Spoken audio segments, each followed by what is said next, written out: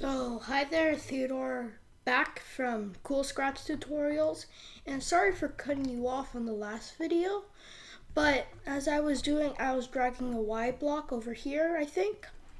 So, it's sort of awkward that you can only touch the purple and jump, so let's change it up a little bit so we can make it, we can make it till it's when the up arrow keep pressed. Oops, touching. But then we also have to drag an and block, because if we do it, we'll just keep on jumping and jumping and jumping in the air. Touching ground and key space, not key space, up arrow. And let's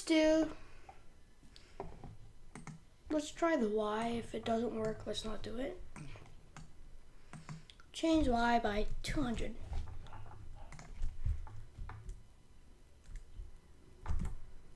Okay, that does not work. Let's just try the Y block in motion.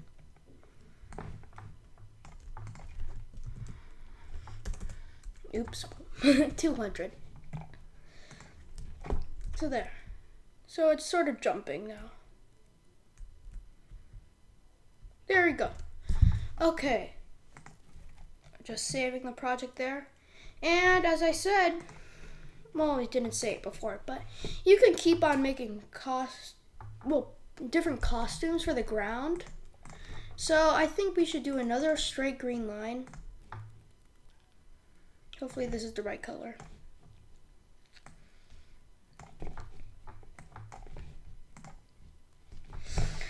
Just switch it there quickly. Yep, it's the right color.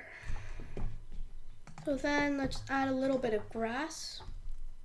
Oh, we'll do that later. Let's actually add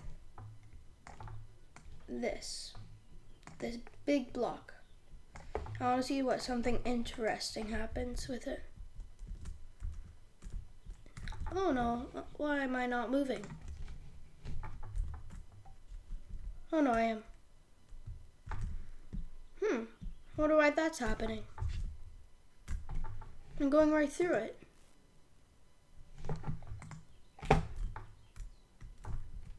Am I using? Oh, there we go.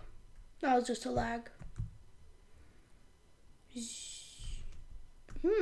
wonder what that is. So we won't do that.